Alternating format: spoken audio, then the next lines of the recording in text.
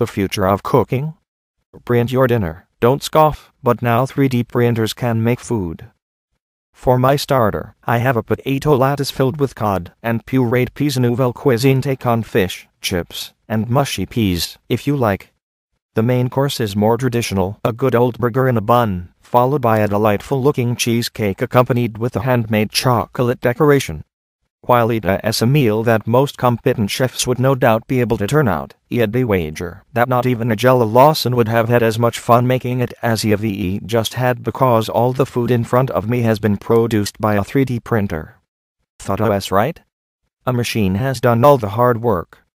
All I have to do is eat my food up once it has been created. That statement takes a minute to digest, doesn't it? But those behind this extraordinary invention, known as the Foodini, believe it is set to change the way we prepare food forever. This is much more than just a gimmick, says Lynette Cuxma, whose company Natural Machines plans to have the printer on general sale in British shops by the middle of next year.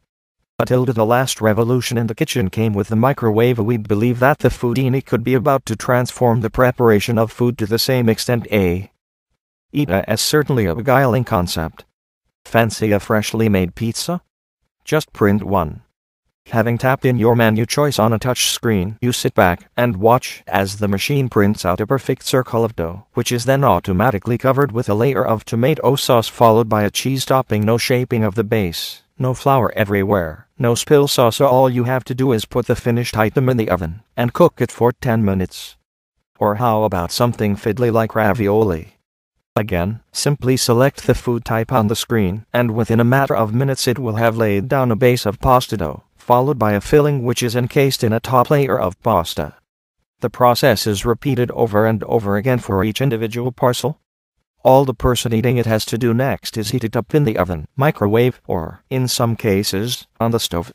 The Machinia's ability to exactly replicate complicated designs also gives it other unexpected advantages over traditionally prepared food.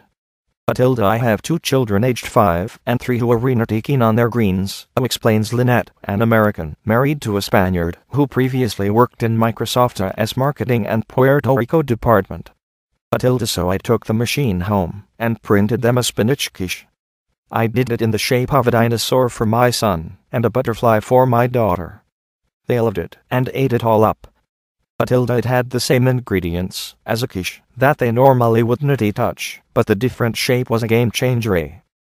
Of course, if we are to believe the hype, then 3D printing is set to be a game changer across all walks of life.